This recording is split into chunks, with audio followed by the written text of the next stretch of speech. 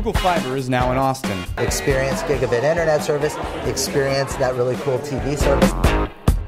Now, welcome to Fiberspace. It's a place where people can come, anybody in the public can come and take Google Fiber for a test drive. Head of Google Fiber in Austin, Mark Strama, and his team opened their doors to the public to demonstrate their new fiber optic ecosystem, connecting internet, TV, mobile devices, and even wearables at gigabit speeds. It's what you would expect when Google gets into providing TV service. And just like with their devices, Google hopes the Fiberspace will be all about connections.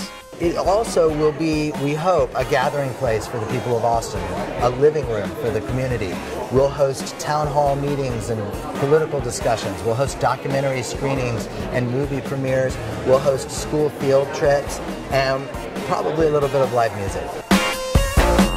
Strama believes Austin is the place to take Google Fiber to the next level. But do you doubt that when the creators, the entrepreneurs, the innovators in Austin get access to gigabit speeds, that they'll come up with some really awesome new business models? I'd love to see transformational healthcare delivery services, immersive online educational experiences. I'm sure there will be killer gaming applications.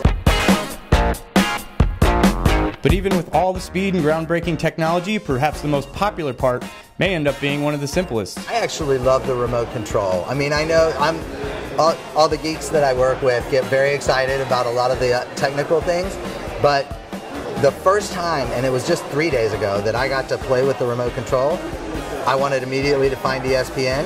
It took me 10 seconds to figure out which channel ESPN was.